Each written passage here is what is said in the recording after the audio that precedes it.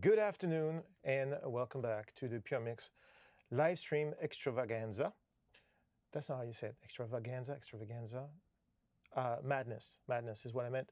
And today what we're going to do is we're going to break down the mix portion of the Tracks of My Tears Universal Audio Madness. If you are a Puremix member, you've seen the making of. If you're not a Puremix member, you should be, but you can watch the end result here on YouTube, heard of it. And I'm going to play a few seconds of it so you have some context, and then we're going to look into how it was done on the mix side. For the making of side, I mentioned the Puremix stuff. Here we go.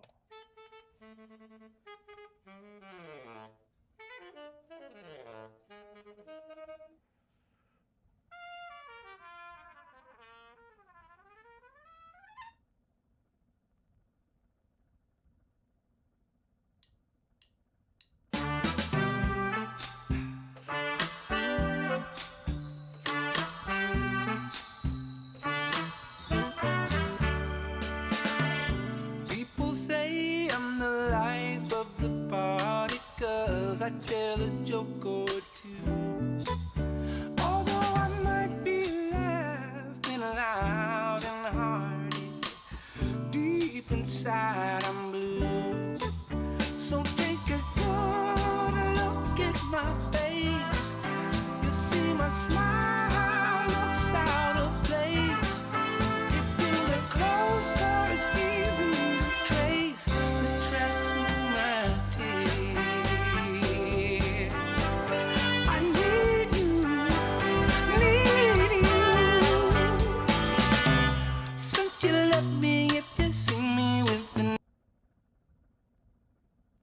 Bridge, then it's pop music. So let me give you some context. The context was my good friends at Universal Audio called and said, hey, the Motown reverb is coming out. We'd love to do like a piece to show it off. I'm like, oh yeah, that's great. So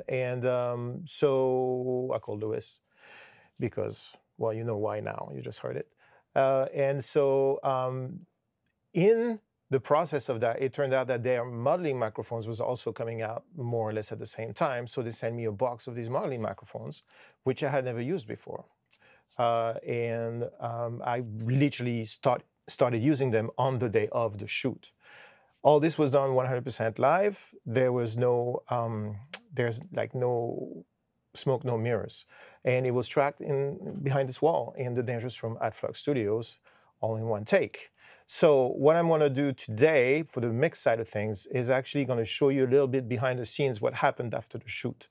Because the mix that you hear here on this final video is actually not the first mix I made. There was another mix before.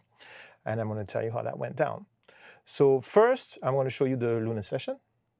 Right here. Oh, by the way, today is because I'm not mixing from scratch, I'm actually showing you the end result. I'll have more time for questions. So if you have questions, put them in the chat, and Tom, who's in the back over there, will shout them at me so that I can answer them live on the tube.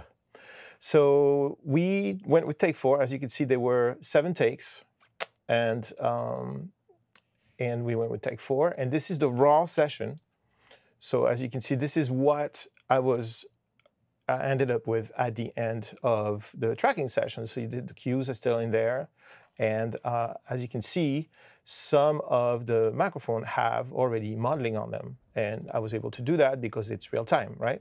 So there's no latency, so I'm able to track through the microphone modeling system. Obviously, that's the principle of that. And then I already have the chamber here. And the chamber was there to give the musicians the vibe. I didn't know if I was going to keep this version of the chamber, but I definitely, was going to use the chamber since that was the whole purpose. And it sounded like this. There's a false start here, and then there's, what is this? One more time. Apparently one more time. Here, take 4.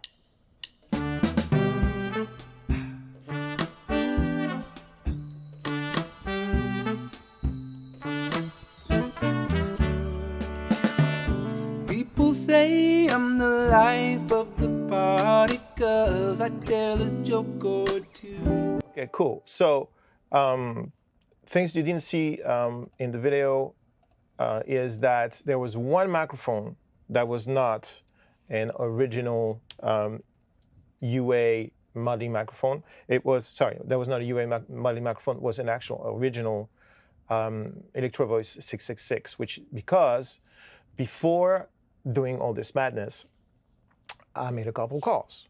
And I called people who were actually in the room when those records were made. I called Dave Isaac and I called Bob Olson. And I picked their brain and said, hey, how did you make this? And this stuff, and what were your habits, and what were the problems, and you know, and I learned a lot from that. I knew quite a bit because I didn't tell him, but I love this stuff. So I actually knew a lot of stuff, but I learned still more. And one of the things that Bob told me is that they would use an Electro Voice 666 on the bass drum. So I called Vance Powell and I said, yo, Vance, I know you have one. Can you send it to me? So he did. And I put it on. And I ended up not using it. I used the modeling microphone, which was the LX, and I used a 77 model on it. But this is what the 666 sounded like. So let me go.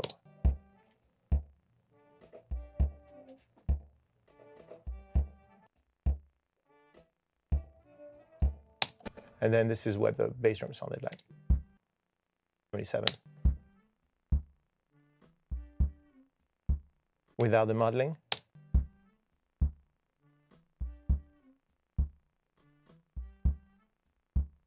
Modeling again.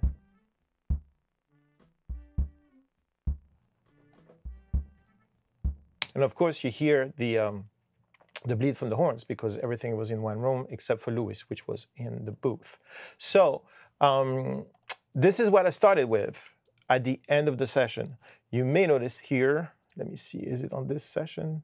No, this is the actual full raw session. So there's no horn overdub. There was one horn overdub, there was a tambourine overdub, and I replaced one word or one small phrase of Louis's lead vocal from another take. So we finished the take, everybody was happy, the video people went back and did their video thing, and I was supposed to mix it. And so I started mixing it, and the idea for me was to make it as pristine as possible, right? The original brief was like, let's not be obsessive about the sound alike stuff. The reverb would take care of that. Just make it sound great. I'm like, okay, cool. So I set out to do something, and it's named differently now because of what I'm about to tell you, but it's named 2022. So this one says, use me, use me. I think I'm going to use that one. So I'm going to open that mix and show you where I was after a few hours of mixing. So again, the idea was to use minimal processing to show off the reverb and to show off the microphones, and also to show off the fact that back in the day, they didn't have a lot of processing. And although we're not doing a sound alike, we try to respect, you know, the legacy. So it turned out to be like this. So this mix you haven't heard because this mix never saw the light of day. I'm going to play it for you. There you go. So you'll notice that it's basically exactly the same thing, but now we have a horn overdub and we have a tambourine overdub, which is right here. And this is version 1.5, so I did 5 revisions. Let me fold this. By the way, the organ here was, on this session, was done with the U80 Waterfall, which is in Spark now. So, and it's an awesome sounding organ. All right, so it sounded, my first vision on this sounded like this.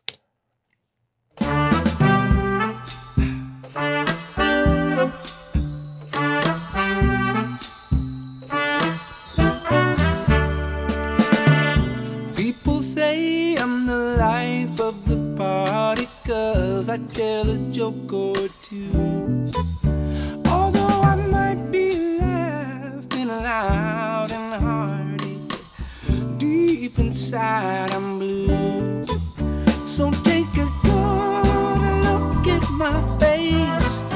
You see my smile looks out of place. If you look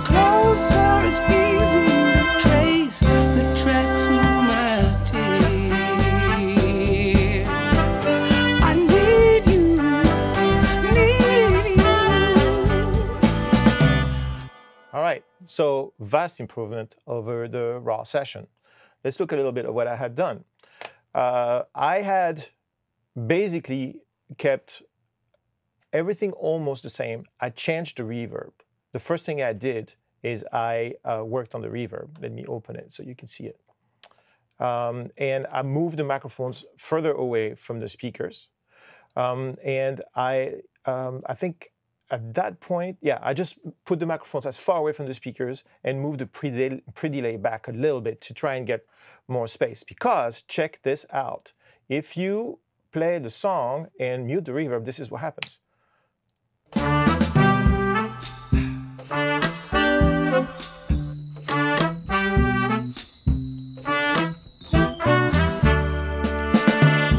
People say I'm the life of the party, 'cause I tell a joke or two. Although I might be laughing aloud. Just one reverb.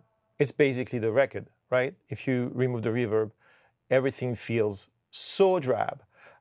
So I worked on that for a while to get a vibe that would match the original Tracks of My Tears vibe-wise, and then I fed stuff into it before I did anything else. So as you can see, almost everything goes into the reverb except the bass. Not that I would shy away from putting bass into a reverb, but it didn't feel right for that. The only other reverb on here is actually the organ, and I'm not using it to make it wet. I'm using it to pushing it back in the room. So I'm going to solo the organ and show you. You can hear the Leslie. Let me find a spot where he actually plays.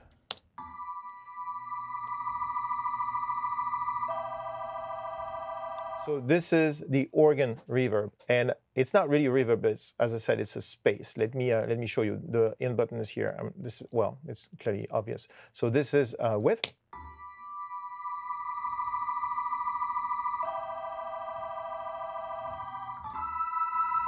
Without.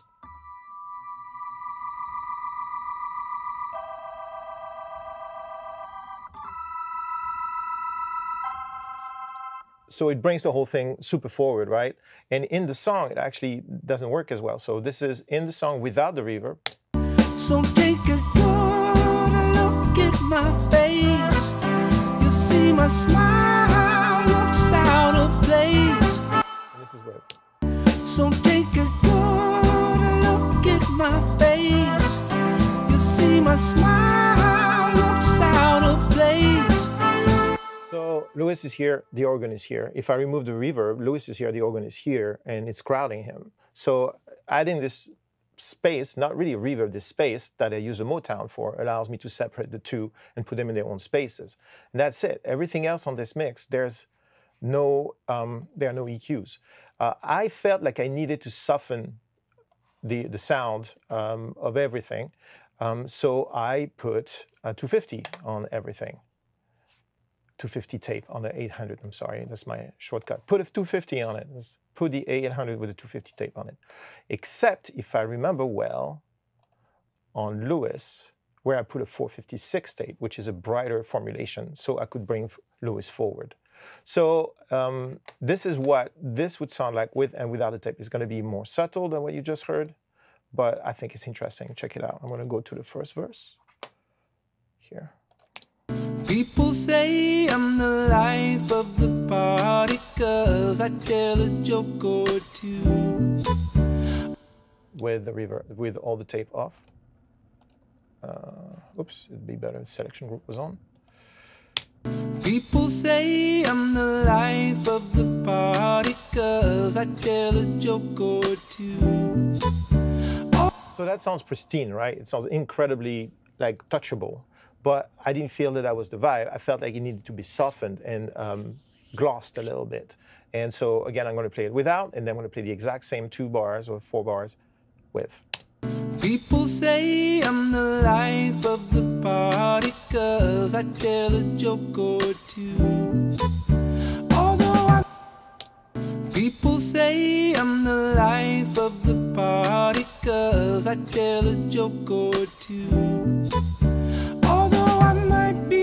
So it's subtle, but these kinds of stuff happens in installments, meaning you don't, it's not one move, except for the reverb. One move is not going to change everything. It's little touches that make everything a little bit better. So let's observe what I did for the drums, because I've got a lot of questions on that. So I got rid of the EV and I kept the LX, and I kept an 77 on it. And then on the overhead, and this is pretty crucial compared to our end result, which I'll show you in a second. So I found this 67 sounded great. Let's go and listen to that. That noise you hear, by the way, is the sound of the Leslie engine.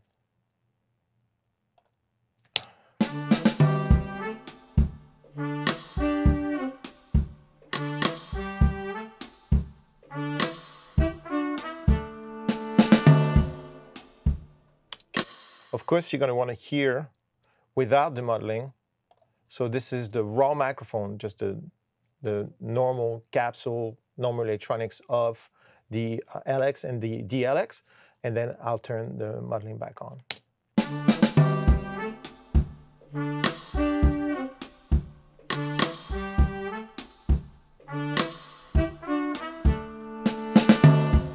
That sounds great. Here's with the modeling.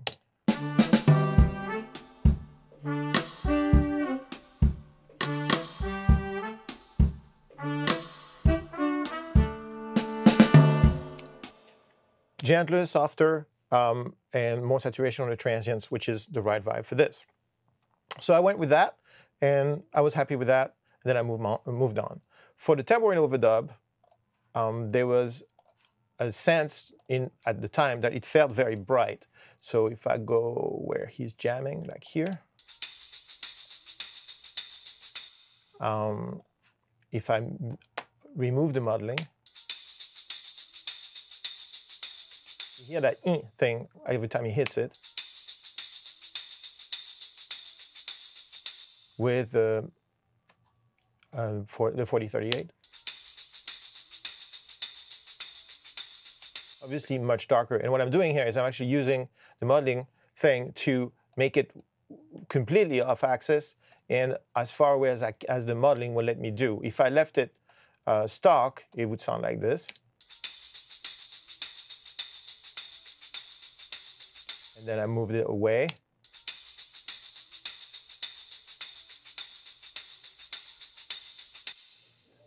Much gentler transients. So that was my decision there. And then bass I didn't touch, guitar I didn't touch, I just put the tape on it. The organ, I believe I tracked through the 610 to give it more saturation. And then I put the reverb I showed you. And the trumpets. So the trumpets are, sorry, wrong button. I'm a professional, don't try this at home, folks. Let's listen to the horns solo.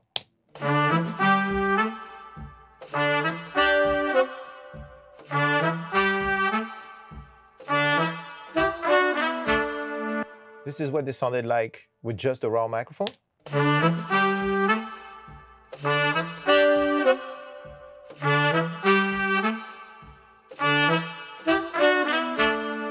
So the microphone sounds great raw, but with the modeling, I chose a 44 because that's what the Geneva Convention says you should use on horns, at least bright horns. So I did this. These are the 4 44s. And you'll notice what I did is the first take, I moved, which is on the left here, I put it off axis and as far away as possible. And then the second take, because I had moved the microphones already far away for the overdub, I didn't do that. And that creates the sound. So again, without once.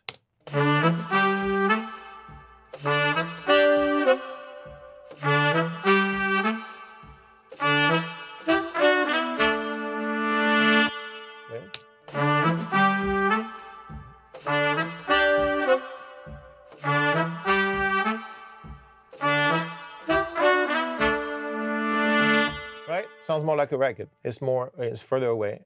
That's what I needed. That model is bananas.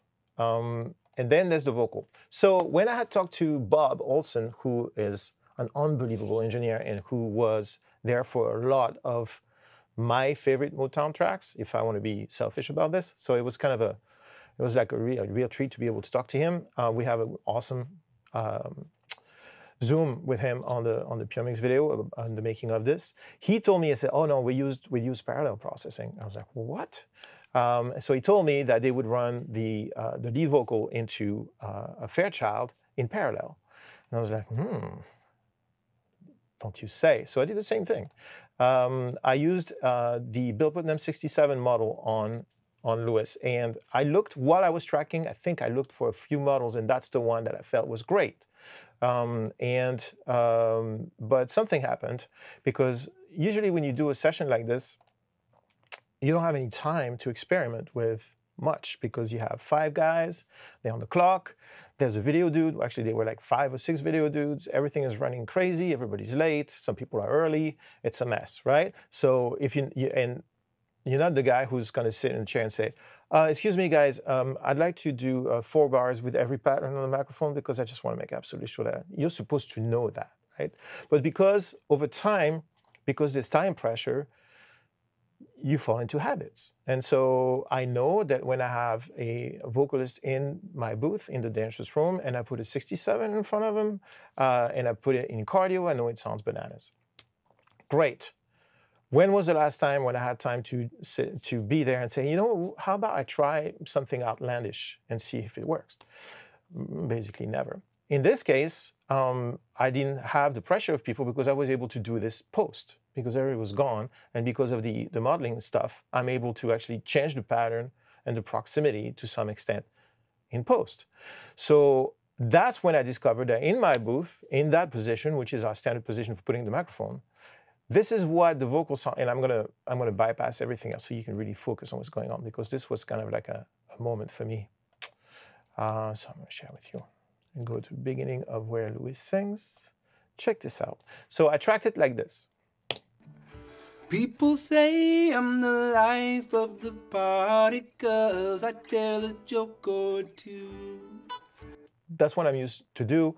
That's what conventional wisdom says you should do. Put the 67 or whatever microphone you do in cardio and move on. The reason for that is if you put in an Omni in a small room, it sounds like this. People say I'm the life of the party, 'cause I tell a joke or two.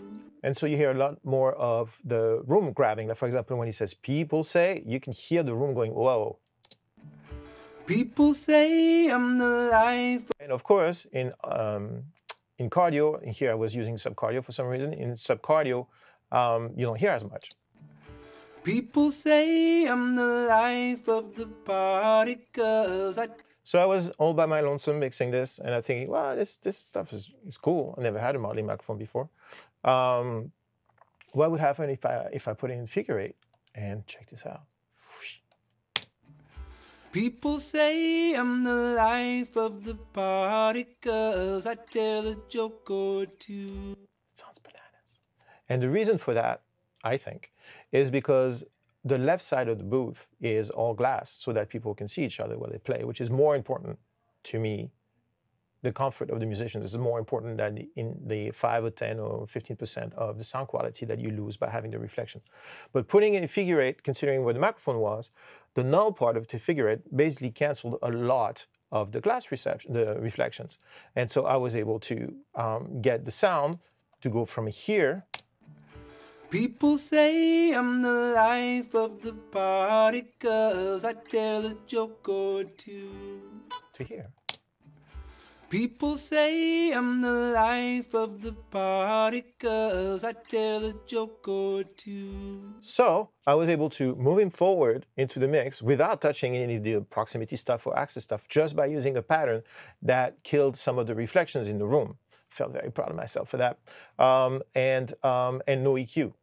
As you notice on this mix, there are no EQs. There's only one EQ on the mix bus, which I'm going to show you in a second.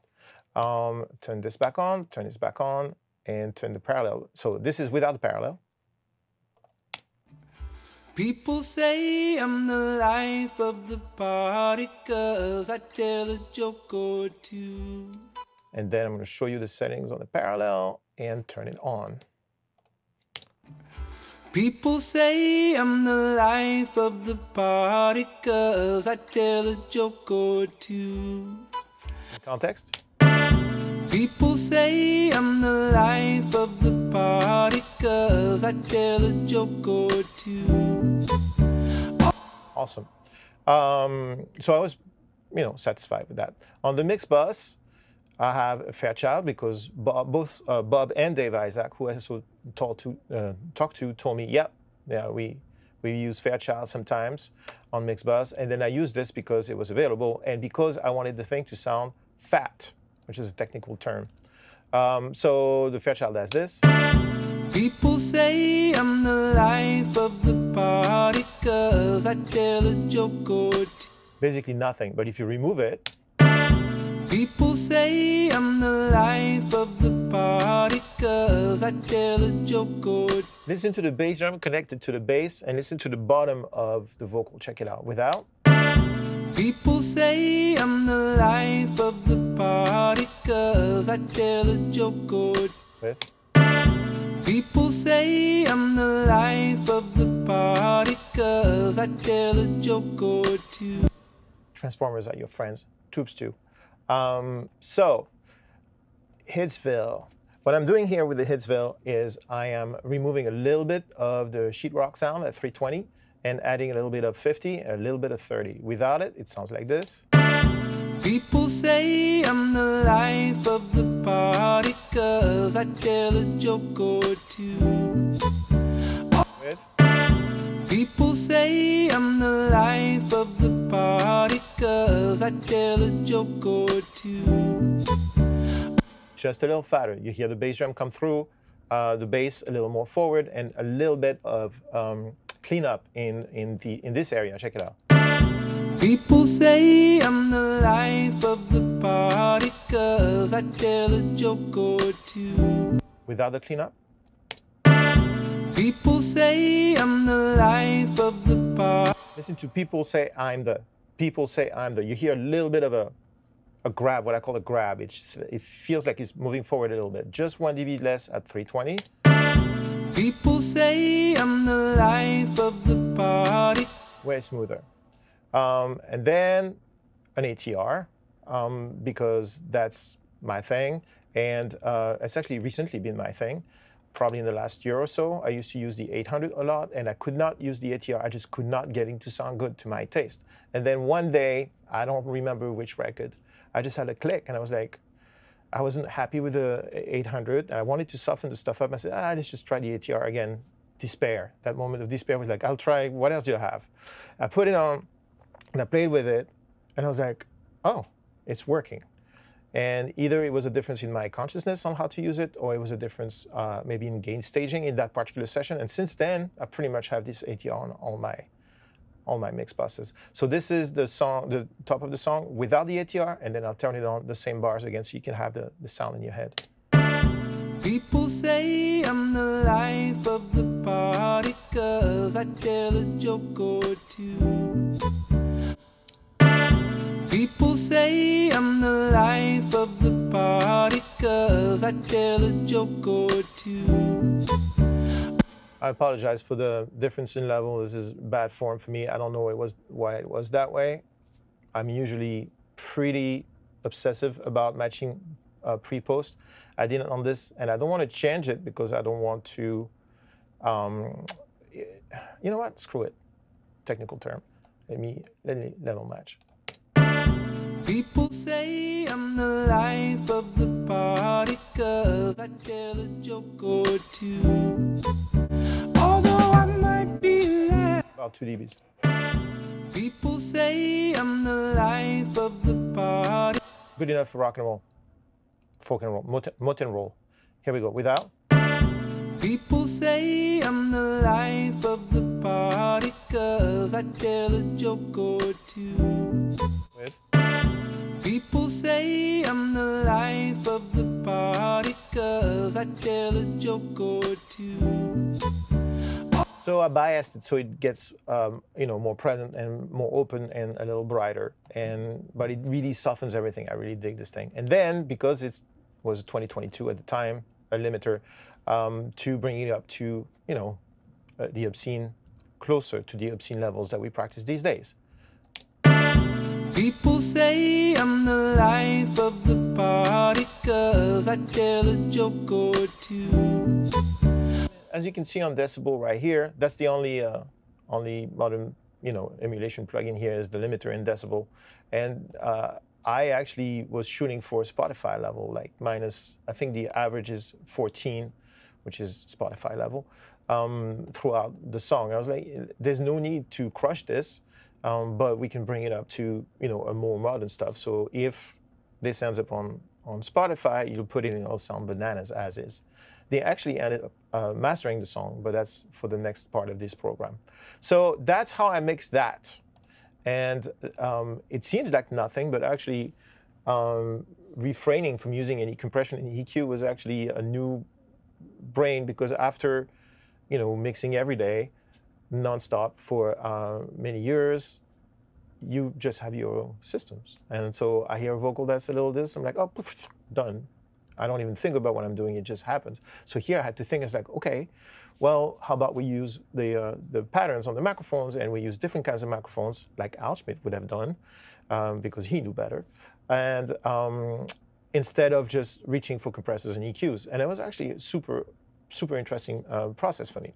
And so I mixed this. I don't remember how long it took me, a few hours probably.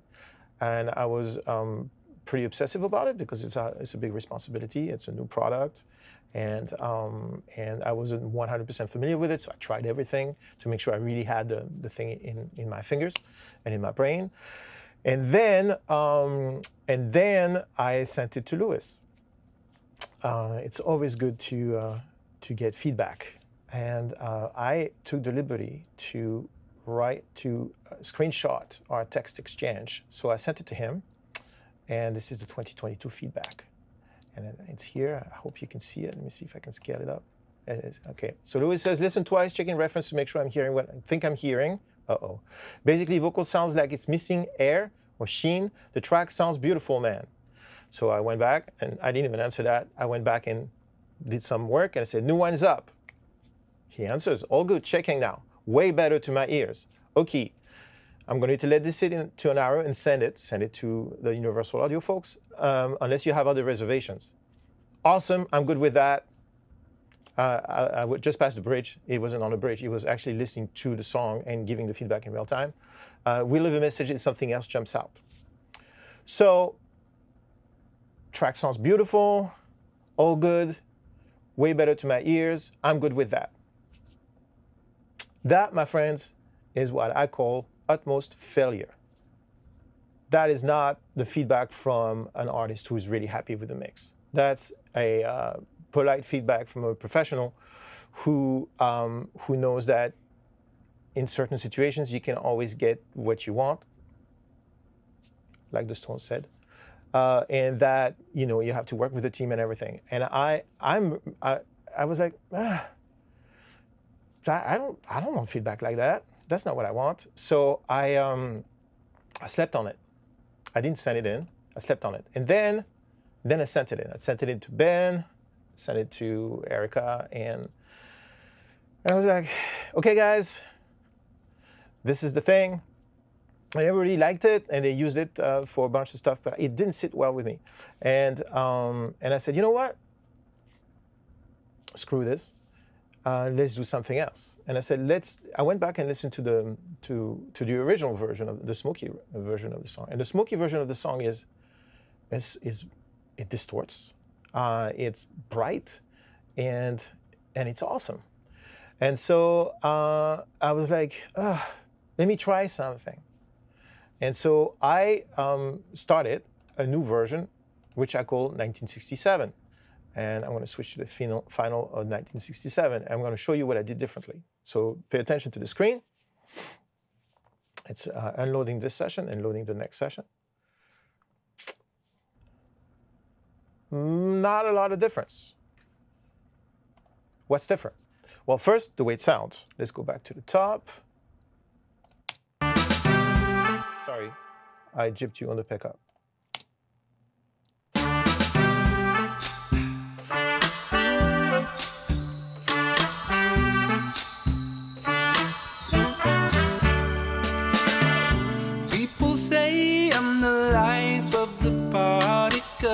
I tell a joke or two. Although I might be laughing loud and hearty, deep inside I'm blue. So take a... So in theory, a purist would say it doesn't sound as good. It's not as hi-fi and the instruments are not as defined and stuff like that.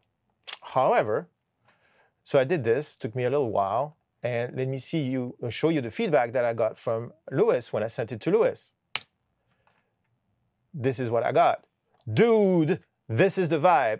This sounds like the idea I had in my head when I was arranging and then performing it. Dude, yes, 100, 100, 100, this is fucking it.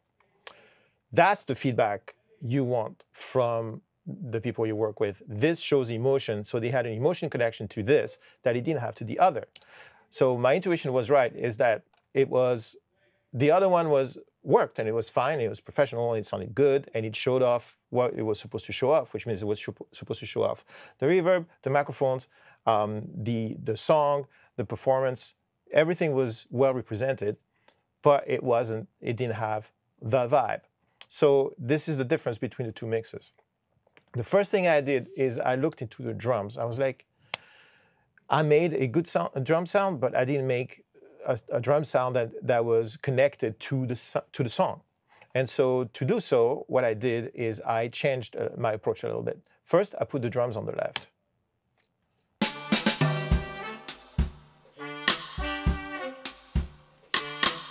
Way better.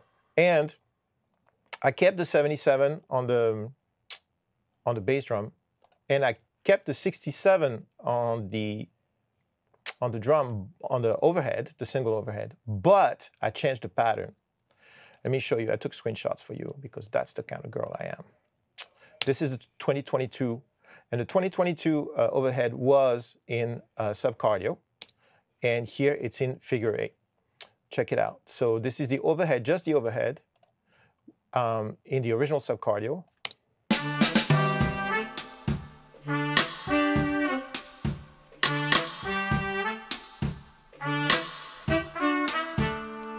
And this is in figure 8.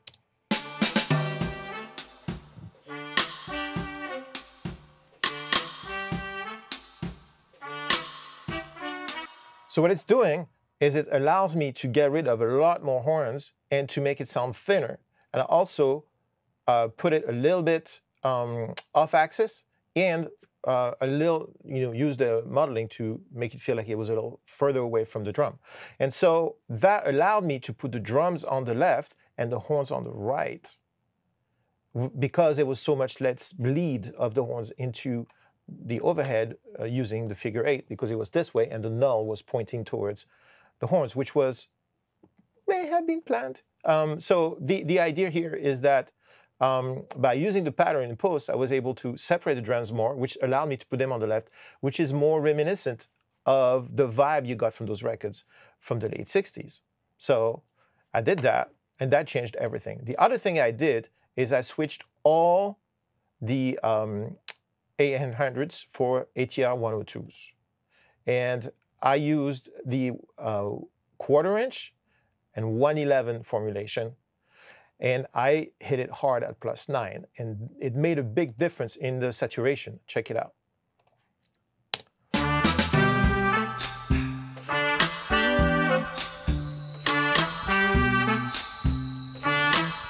Without.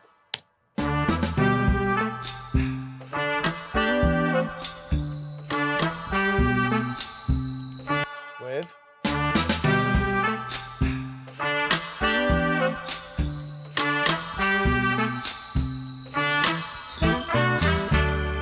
So it really changed the whole complexion of the sound and made it sound more aggressive and brighter, because it's an older tape formulation and it's hit pretty hard. So I used that basically to get my color, and still no EQs.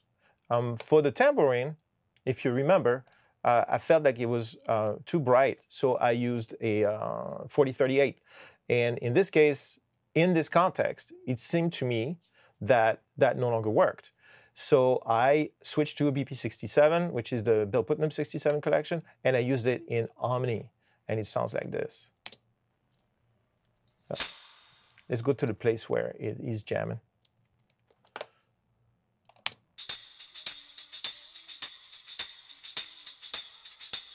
As a reminder, this is without the modeling. With.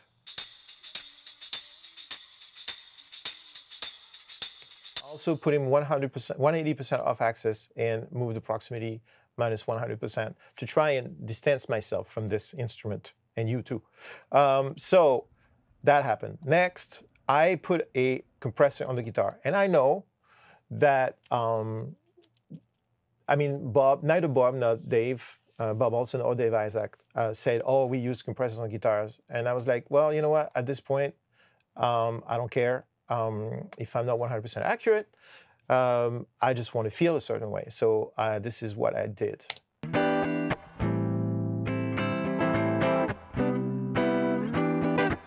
Without.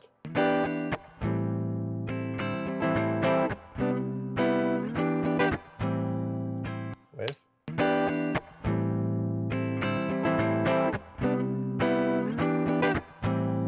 So we use a DI, and because Bob and Dave said, yeah, guitar and bass direct. But I'm basically hitting hard into the Fairchild to soften those transits and to get, so that's why the gain is so high.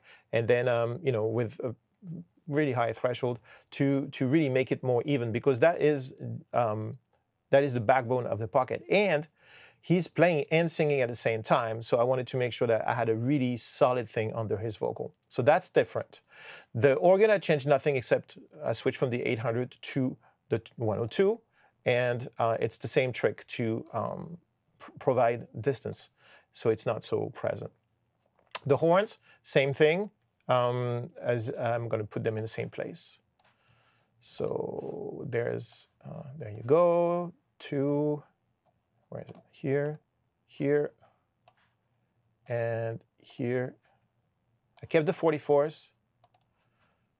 The only thing I did different is I think I played with the proximity so that I pushed everything further back.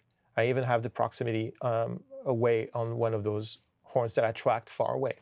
So, and that's it, otherwise the same stuff. But I grouped them, I put them in a bus, and I hit them with a Fairchild.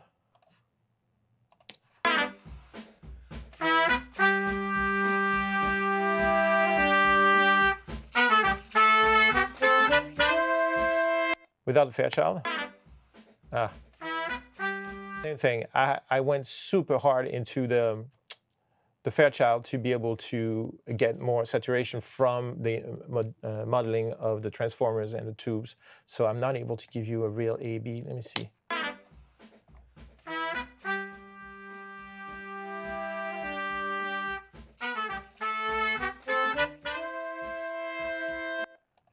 Without.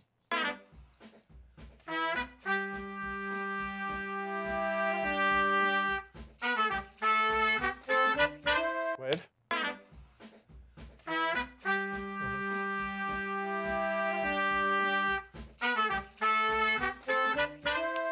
Obviously smoother and also thicker and more connected. I think it was around here. I hope it was around here. And then on the vocal. So on the vocal, I got rid of the parallel compression because it felt too much. And if I listen to the original Smokey version and also Ain't No Mountain High and that era stuff, the vocals felt centered, but they didn't feel like in your face. They felt as part of the landscape. So I decided, you know what, let's do that and see if it works. And considering on the, side note, when I got Lewis's feedback on the first version, when he said that the vocal felt a little dull or not bright enough, I was like, every time I was like, I put an EQ in and I tried brightening and I said, oh, I don't like this. So it was a context thing. And it wasn't really like a brightness thing. It was more like an approach to the entire thing that just didn't gel with him. So what I did is, as I said earlier, I still use the BP67. I really love this model. I push him back off axis to try and soften things. And I moved the proximity away. And then I kept the 800, but I switched him to a 250 because it was too bright now.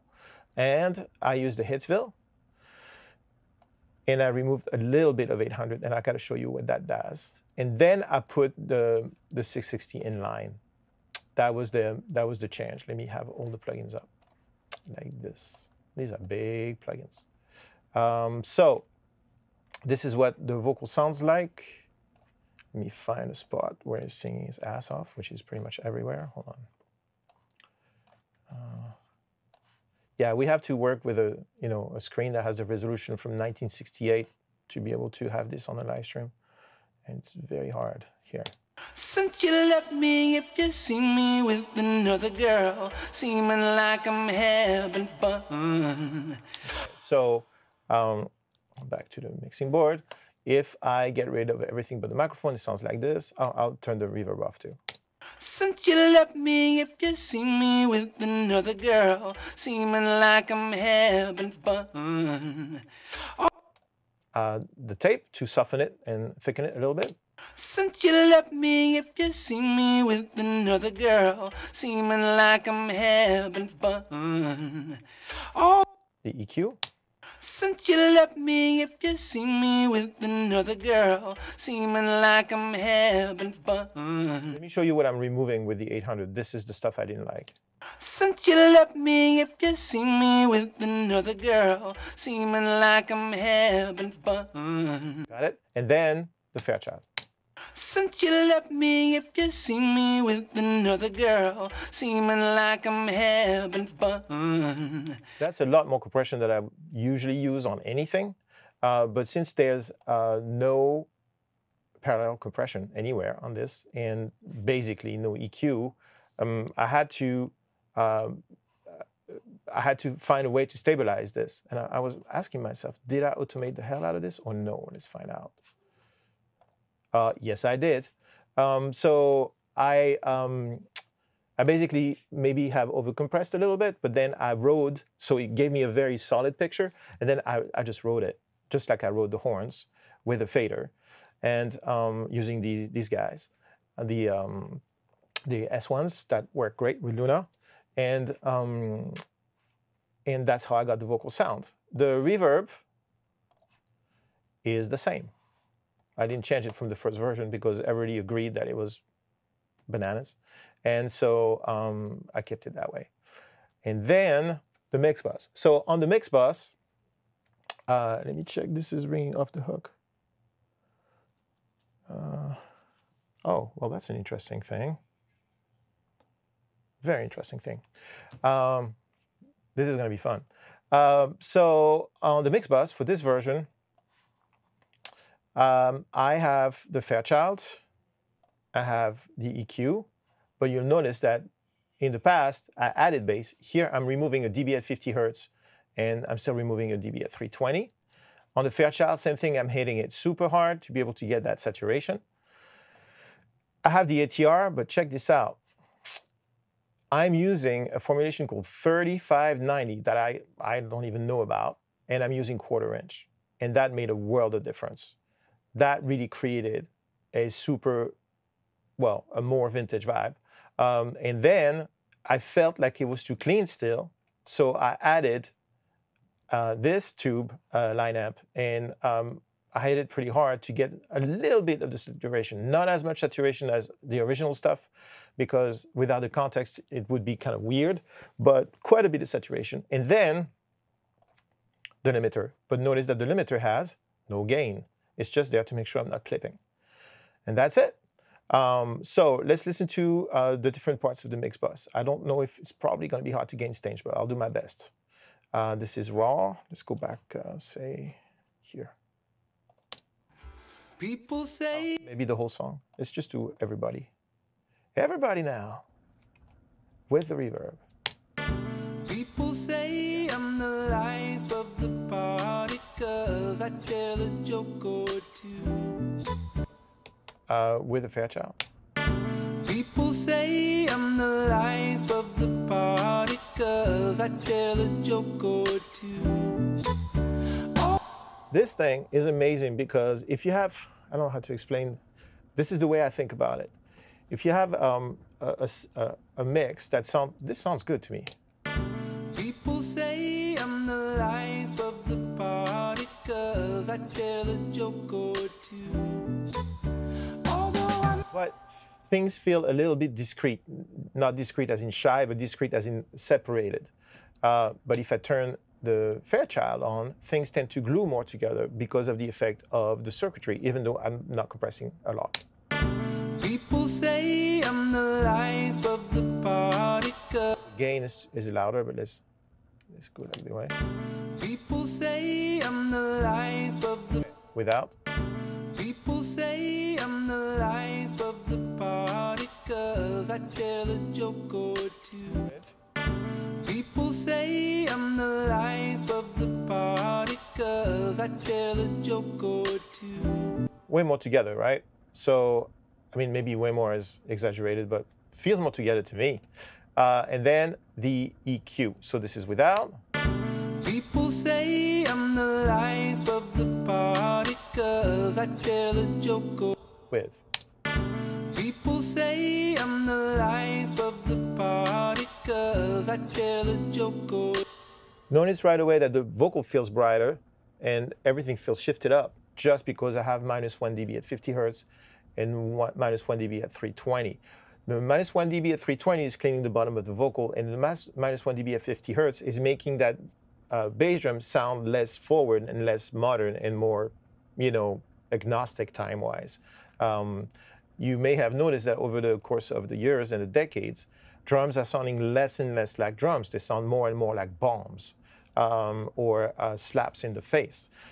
Back in the day, and when this music was, when they emoted this kind of music, the drum was in the room, and whatever the drum sounded like is what it sounded on the record, with a little bit of EQ maybe, or some microphone plays, but more, you know, it's two microphones. What else are you gonna do? And so there's not all the parallel compression and all the like oomph that makes it sound like, right? So I felt like I had to have more of that. And because I felt it was still a little too hi-fi, so I took a dB down in the sub, and it did the trick. So this is where we are. people say I'm the life of the party, 'cause I tell a joke or two. And now with the tape. People say I'm the life of the party. Let me level match for a second. People say I'm the life of the party, 'cause I tell a joke or two. Although One more time, without. people say I'm the life of the party, 'cause I tell a joke or two. With. People say I'm the life of the party, 'cause I tell a joke or two. It's that compression that's not compression and that extra little sizzle. It's just another together thing. I'm putting the level back so as to not ruin the gain stage into the next thingy. The next thingy is this thingy. So we were here. People say I'm the life of the party, 'cause I tell a joke or two. Although I might be laughing loud and hearty, deep inside I'm blue. With. People say I'm the life of the party, 'cause I tell a joke or two. Although I might be This shines really when it gets loud. outside, I'm masquerading, but inside, my hope is fading like a clown. Since you put me down, my smile is my makeup. I wear since my breakup with you. You saw me do in out up here, right? It's a little bit extra edge, like a little bit of, you know, that sound. Yeah, I absolutely, what happened there is I listened to it. Actually, I sent it to Lewis. I got the feedback that you read, and I was like, okay, so I'm on the right track. And then I listened to it in a lot of places on earbuds, and I tried to imagine what it would feel like with the picture. And it felt still a little too now. So with just a smidgen more edge there, then it felt more out of time. Not 1967, not 2022, not 2023. It just felt like its own thing. It has a little bit more grit. It's a little less polite. And so I put it in and I was like, I hope this goes. And it went. And everybody was happy. So the next thing that I have in line is the limiter, but it's doing nothing.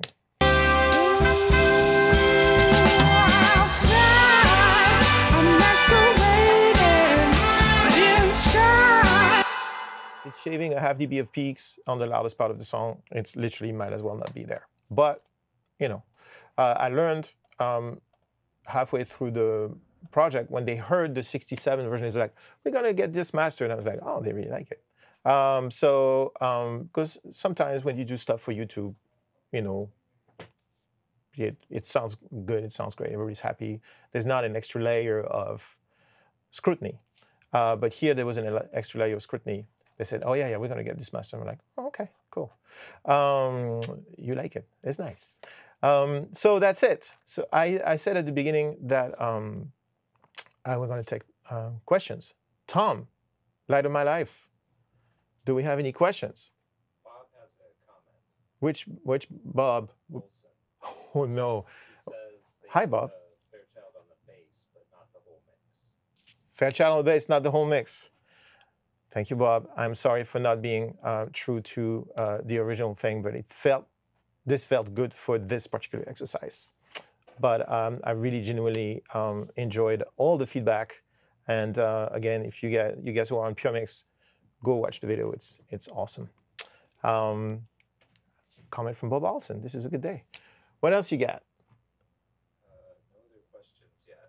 No questions. I have a question, though. Okay, hit it. I noticed in the other one, and this one to a degree, you put the tape like after the microphone thing versus in the dedicated tape slot. Why is that?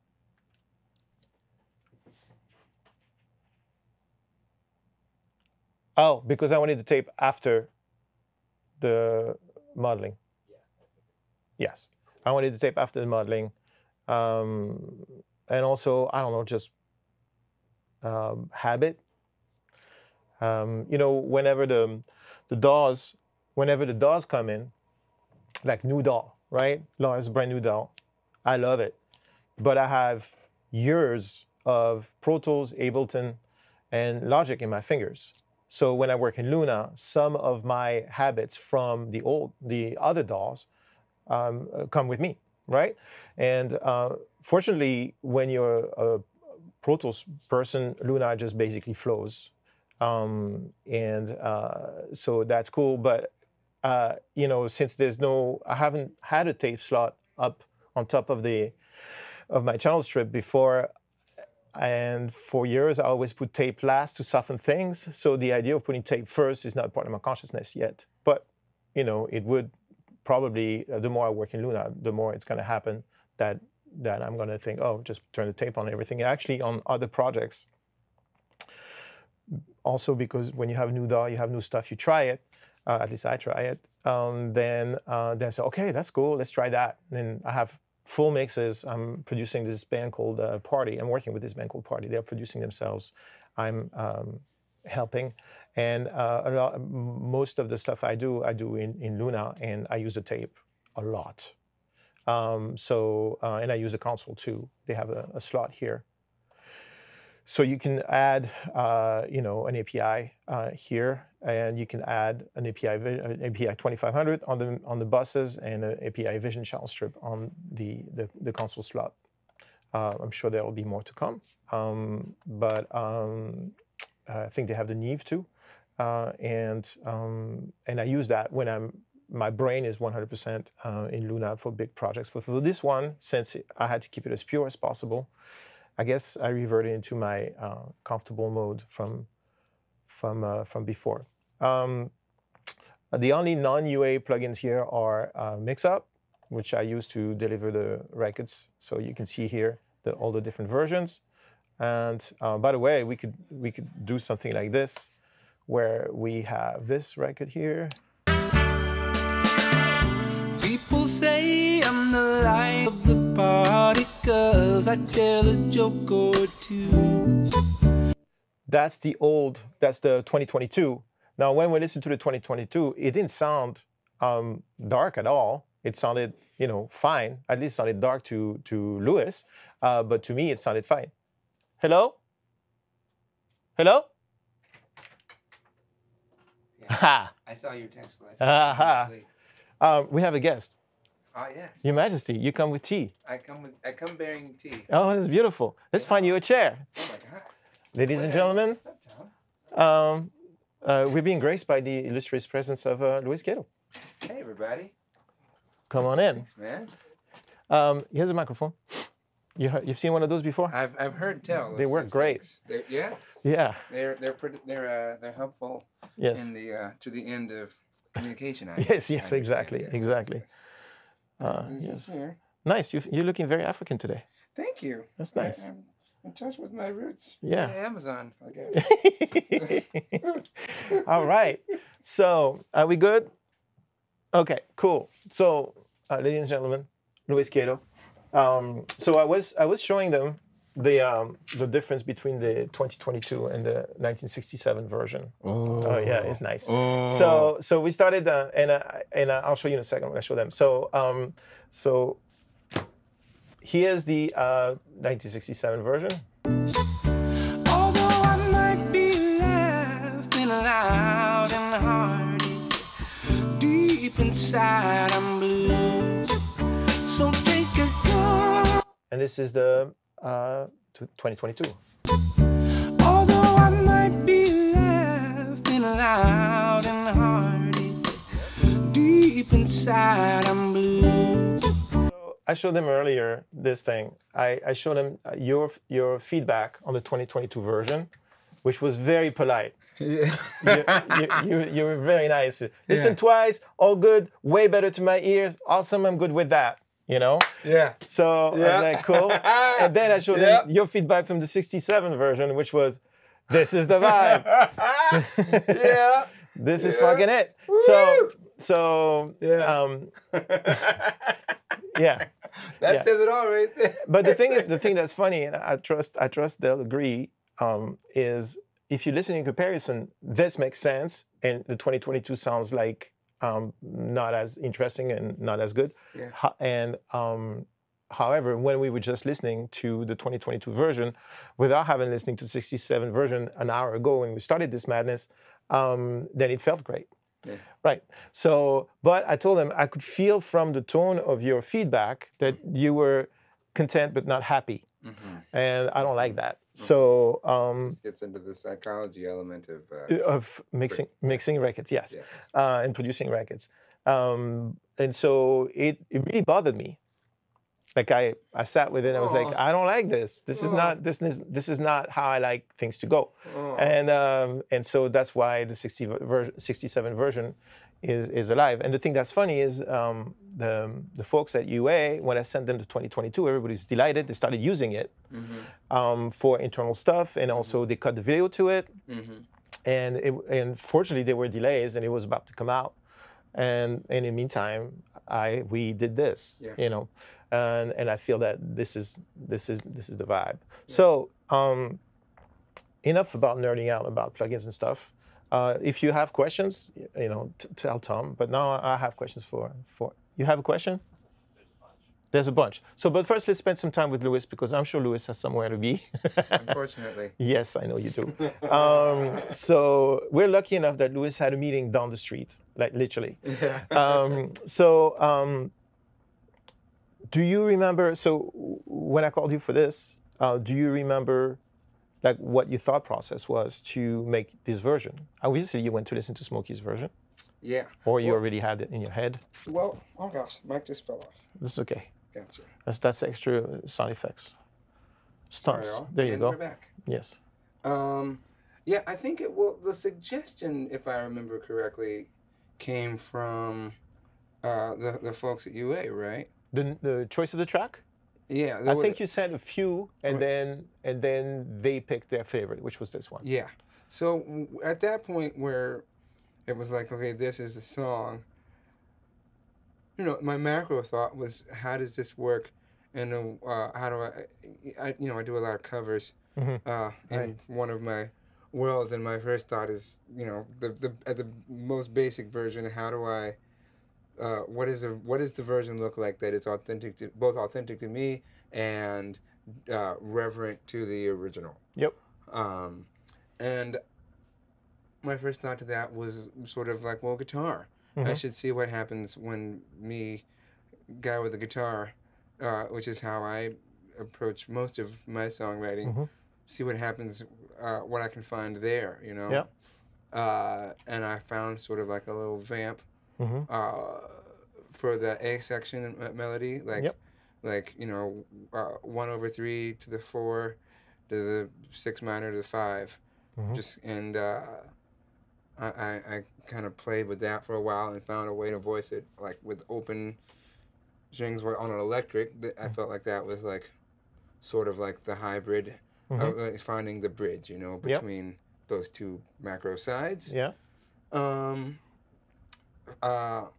a chorus shortly thereafter. Yep. I wanted to reharm it just because I immediately I found that like I think I come from a little more of a gospel thing, Mm-hmm. and that's a lot of inversions Yep. and like sort of like pointed motion harmonically. Mm-hmm. Whereas the original it's like an epic statement of like, so take a good one chord, what I mean? It's like bold, what I Yeah. mean? So sort of like starting on a 4 was kind of like I felt maybe a little more authentic to me, bringing it into. It also gave it a more reflective quality, that 4 chord on the first beat of the chorus. Yes, it makes it more yeah. introspective than like proclaiming. It's just like, it was more like, Yeah. I like that. When you sent the demo, I was like, this is nice. Ah, thanks, man. Yeah, that was like, this is a nice touch. And also, it's close enough to the original that it feels reverent. It feels like respectful. Yes. It's just basically an extension of it. It's a slightly different top chord. Yes. Yeah. Yes. Totally. Very nice. Thanks, man. That's an awesome move. And so for the horn section, Yeah. how did that come together? I did the horn arrangement as I often do horn arrangements, which is me playing mouth horns into a microphone.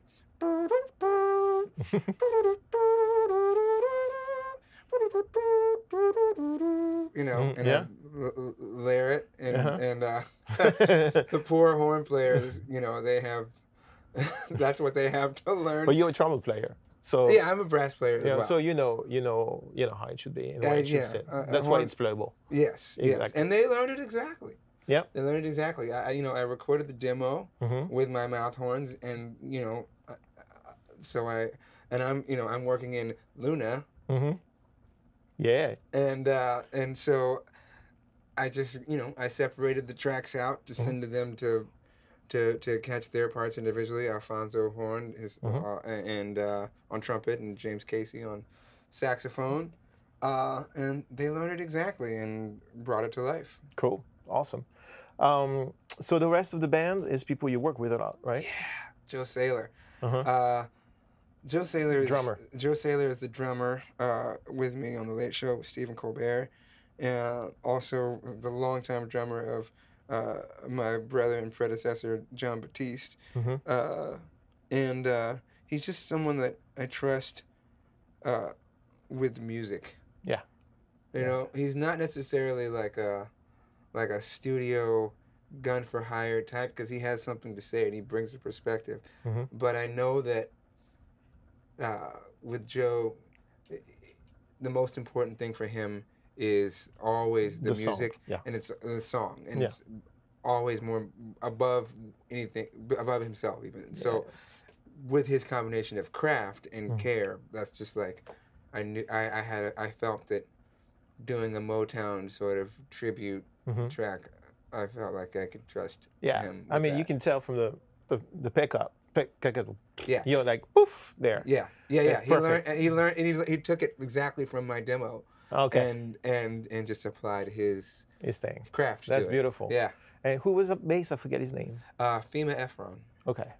His bass player. Yeah. One of my all-time favorites. Yeah, he's great. Yeah. And actually, on the final mix, it's just him playing. There's no compressor. There's nothing. It's just a tape, and that's it. Really? Yeah. There was no compression. There was basically no processing. Dude, his sound is it's really a beautiful thing to get inside of. I hope did you guys get into the nitty-gritty of it? I'm gonna play. We can play it. We're here. Let's check it out. This is just what comes from his fingers. Like no matter what amp he's playing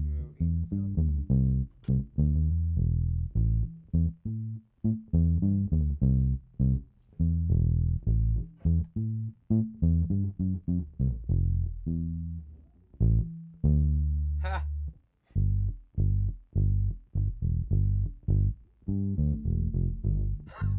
So good. Check out when he gets excited here.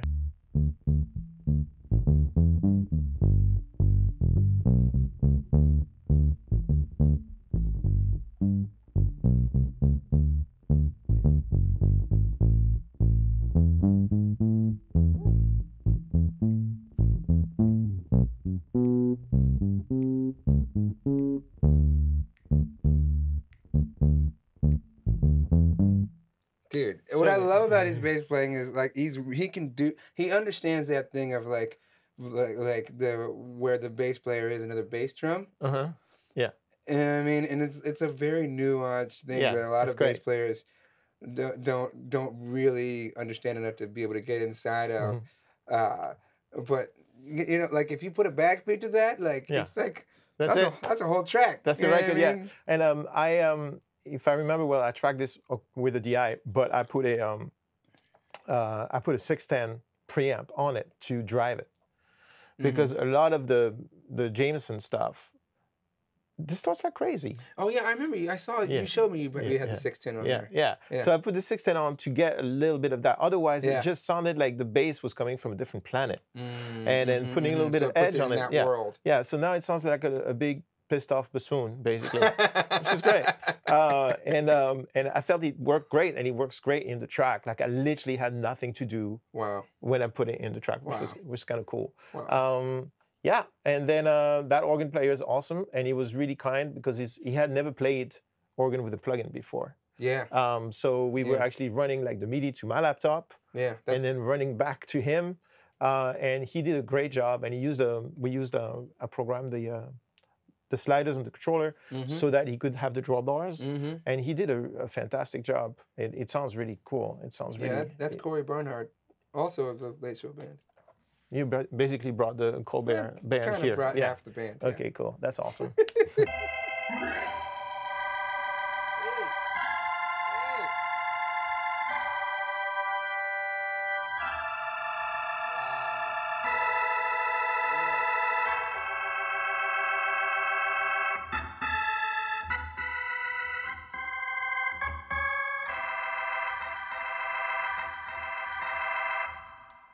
Yes. Very nice. And you know, there's something you haven't heard because we haven't geeked out. Are you? What is that running through one of the reverbs? Yeah. So that's what I was going to show.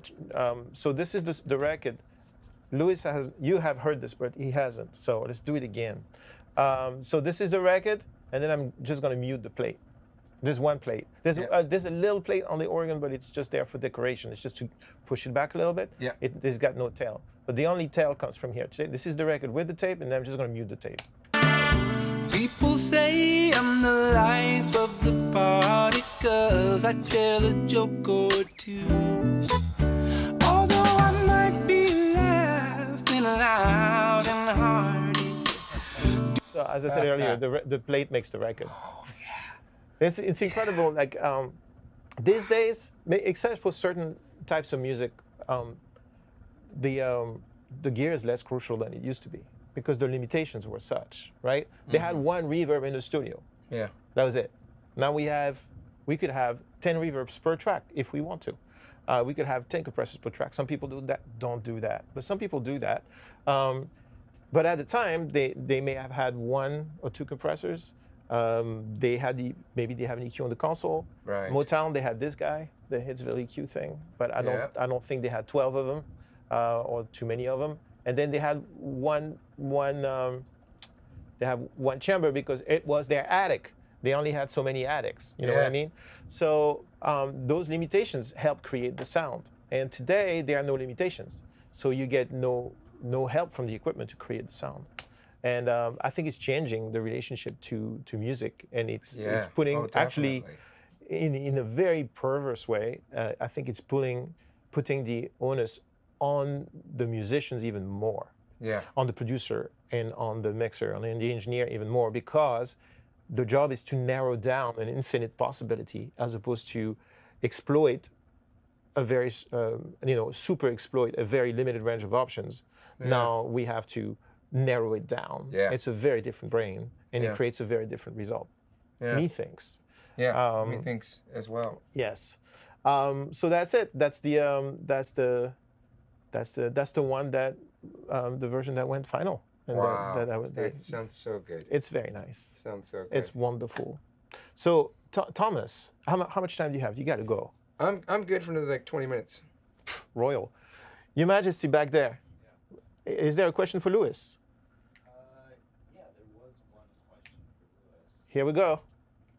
Is there a camera I should be looking at or something? This is A. Hi. This is B. Hello. You've seen a camera before? I've heard tell. Yeah. When you look into it, there's people on the other side. It's amazing. Salute. What's the question? The question is, Louis, did you change anything with your singing or the way you work after the experience of doing this? You know, I did learn a lot by listening to.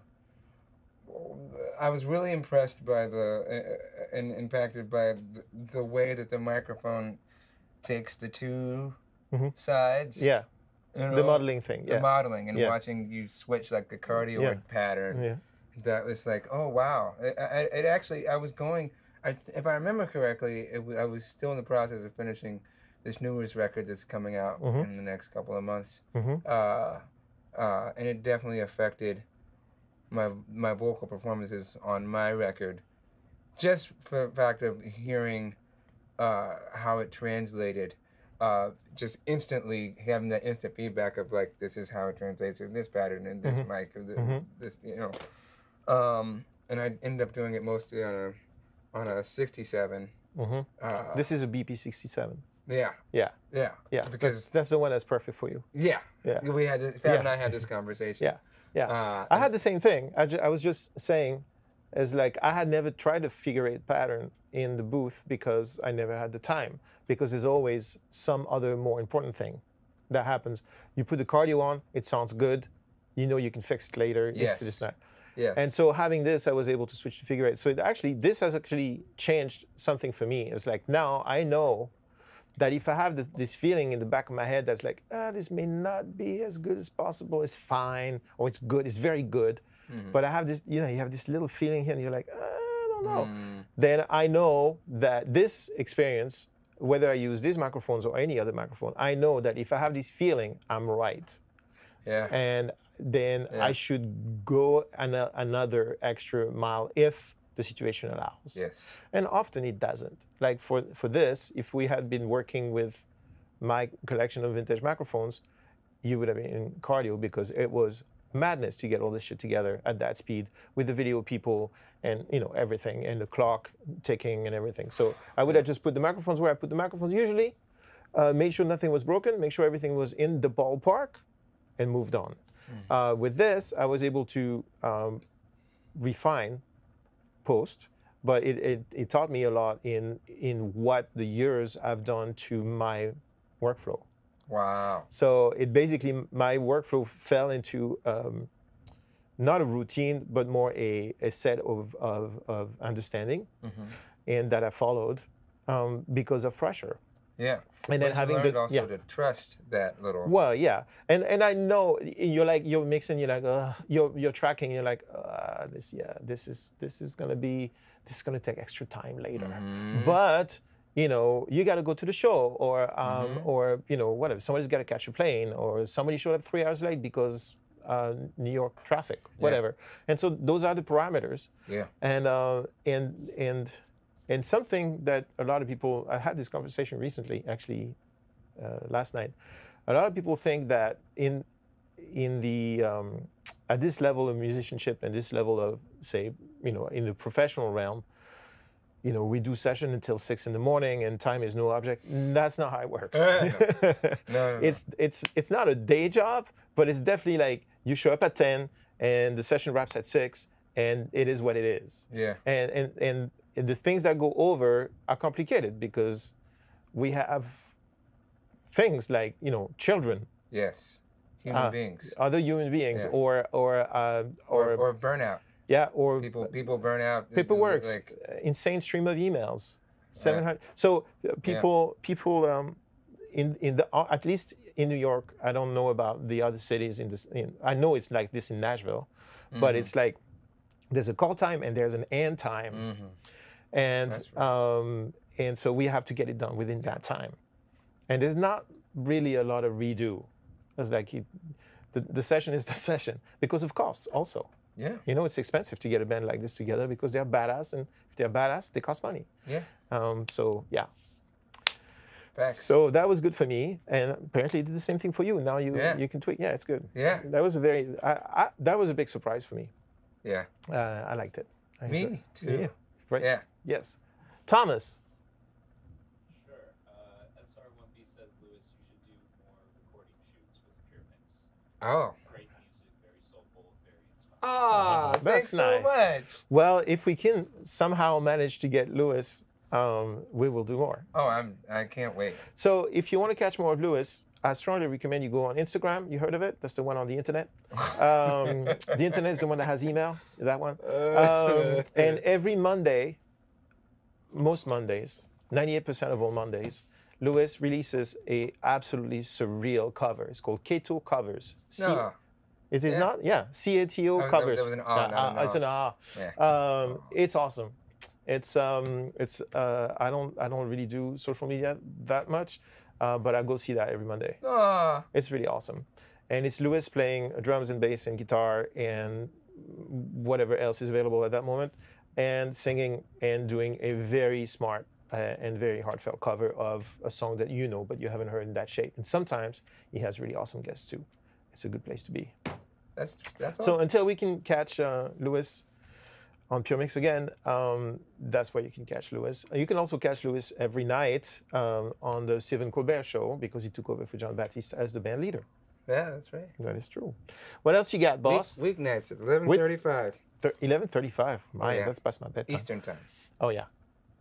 Some of this ties into what you were just talking about. Is how much did mic positions and the modeling help with using less EQ? It was all of it. The question was how much did the patterns and the mic modeling help in using less EQ. It is 100% the reason why I was able to do this, get to this sound without EQ. That and the tape. Obviously, you heard the tape, but I would say so. Did you talk about the distance? Yeah. Of the lead vocal mic. Yeah. Oh yeah. No, we didn't talk about that. Let's talk about that. But so let me rephrase. Not 100%.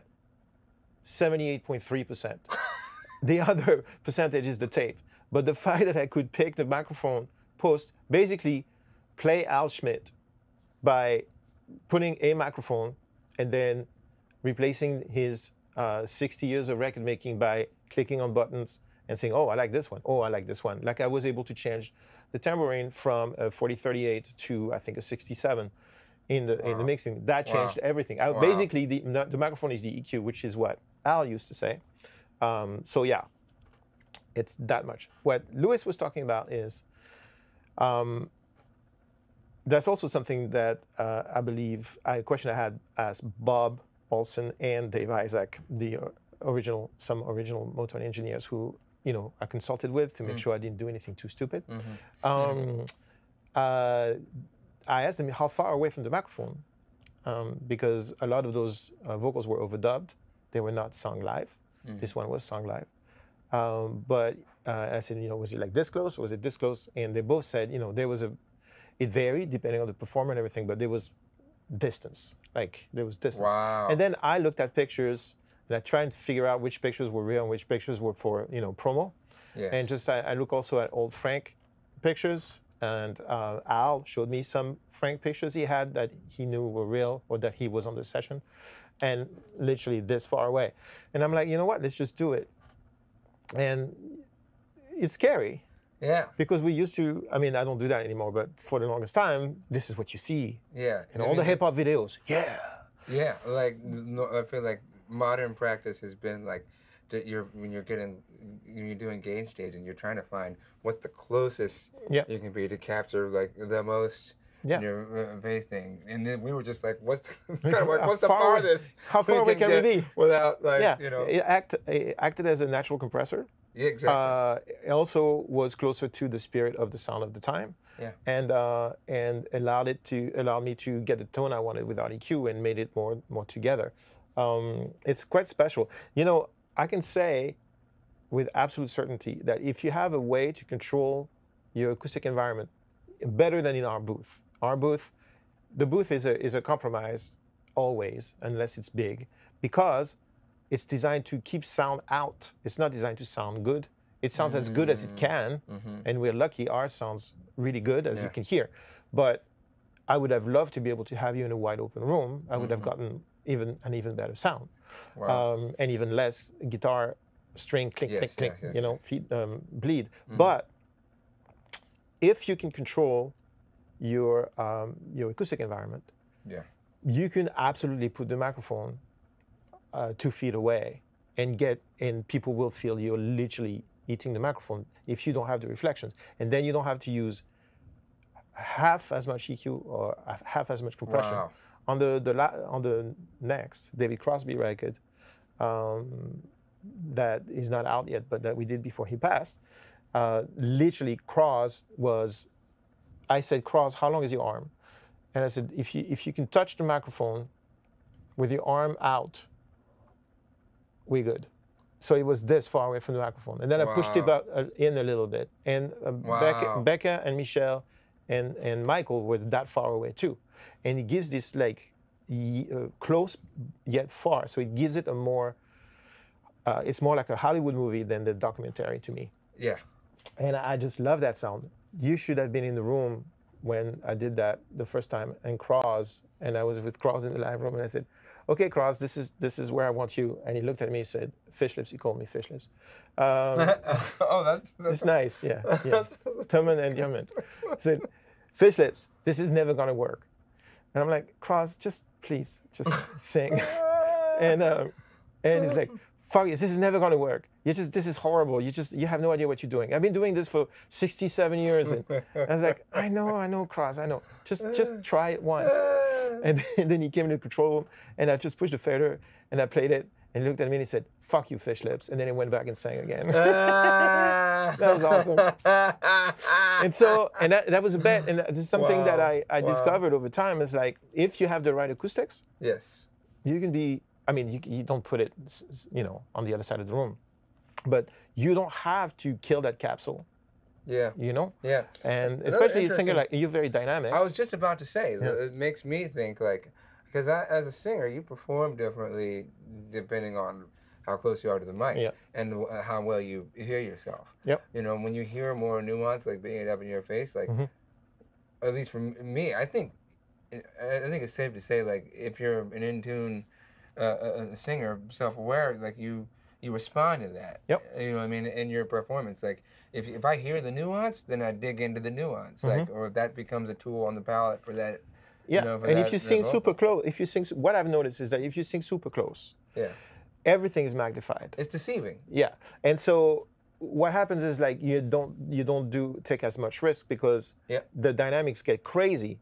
Yep. And so you don't have as much range, you can't do as much. At least that's been working. Now, it doesn't work for everything. You know, it depends on the singer. But for singers like you or Michelle Willis or Crosby or Becky Stevens or people who really know and who are truly instrumentalists of the voice, then it's been working pretty good for me. Wow.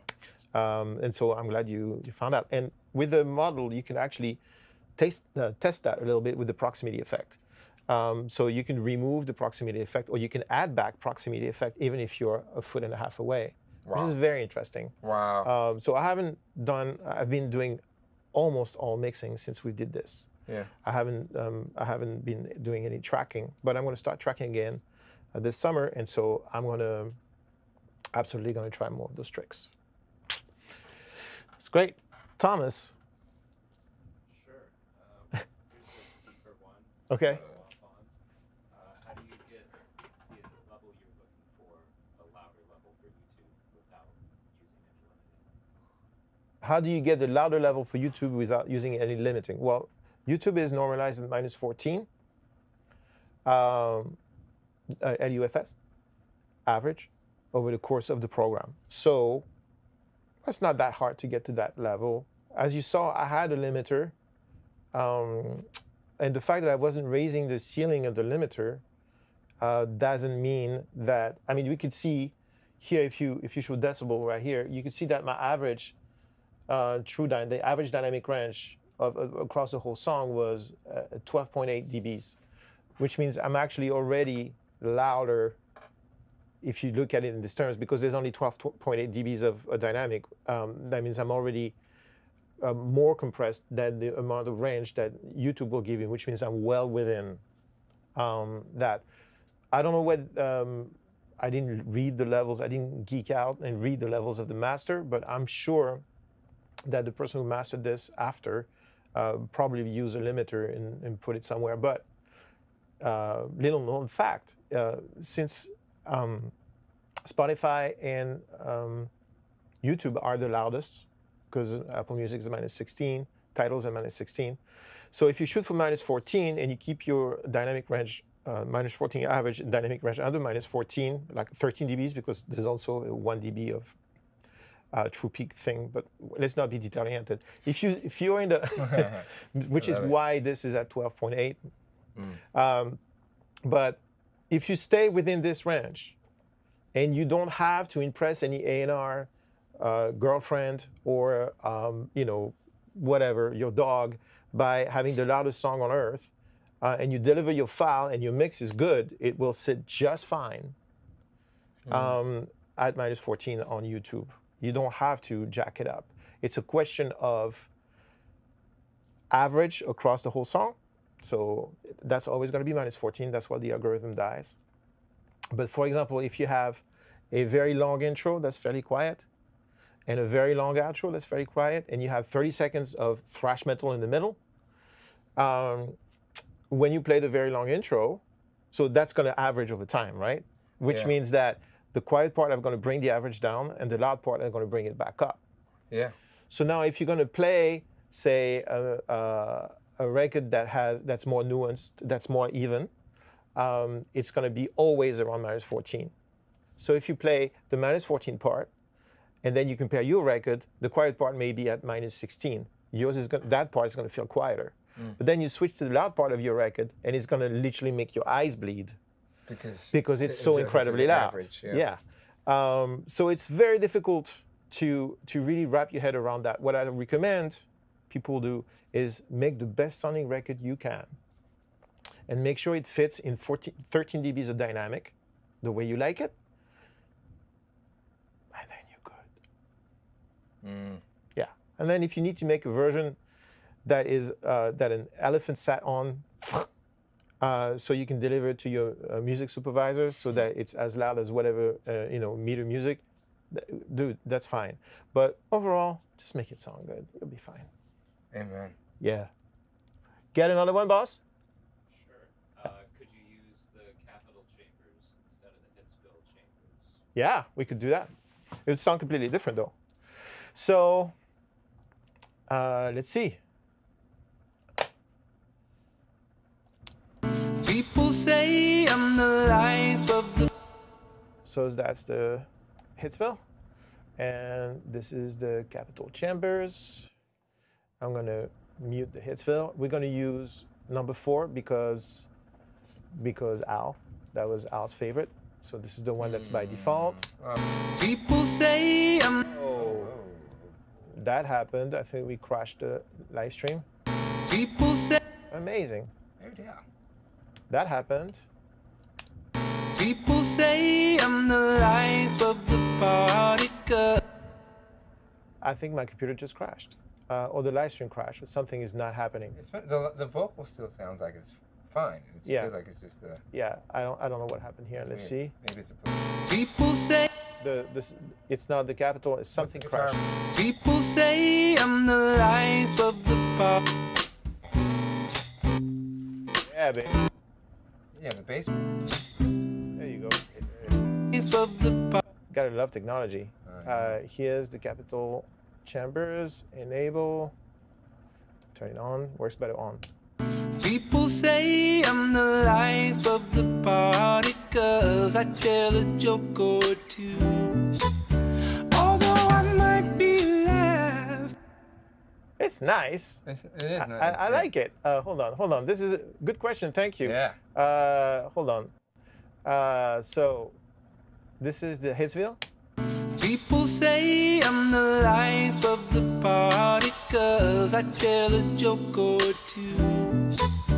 Although And this is the capital. people say I'm the life of the party, 'cause I tell a joke or two. So obviously, it's a little softer. I'm gonna compensate. People say I'm the life of the party, 'cause I tell a joke or two. Although I might be laughing loud and hearty, deep inside I'm blue. Oh, it's so good. And then this is the chamber, the Hitsville. People say I'm the life of the party, 'cause I tell a joke or two. I kind of always feel like the Capitol Chambers is really good with like subtleties. Yes. Like whereas the Hitsville is like if you want to lean into that thing and that's what you want to do. Yeah. It is there for you. It's a time machine. It's a it'll Capital put you in is that place. it's like a ball. Yeah. But that's a good question. I didn't even think of it, but that's cool. It works both ways, but this one, the Hitsville chamber just brings you there. Yeah. It'll put you in the world. Like, Yes. And, yeah. like, And that's because we have 60 years or 7 years of listening to that stuff. Yeah, is that wild? so wild. It's dude. wild. It's amazing. It's wild. All right, it is. You have to go, dude. I have about 1 minute. Yeah. 1 minute. That's another. It's a small amount of minutes. Small Okay. Small So- step for mankind. Okay, so I think this is a good time to wrap this. Thank you so much for watching. Thanks, Louis, for coming by after Thanks the meeting. for having me, dude. Thanks for producing this incredible experience. That was fun.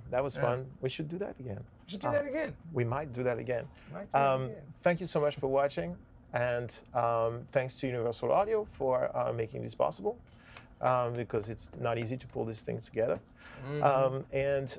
Again, if this is interesting to you, there is a making of the tracking session with all the gritty detail on puremix.com. And I'm supposed to tell you, subscribe and like and do that stuff. Yeah. Okay. Thank you very much. Ciao.